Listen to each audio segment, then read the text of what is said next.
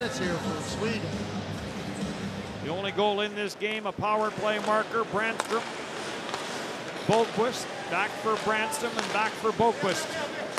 To the goal line it goes, 5-on-3. Bemstrom scores! He had 2 in the tournament last year. He's got 2 in this game.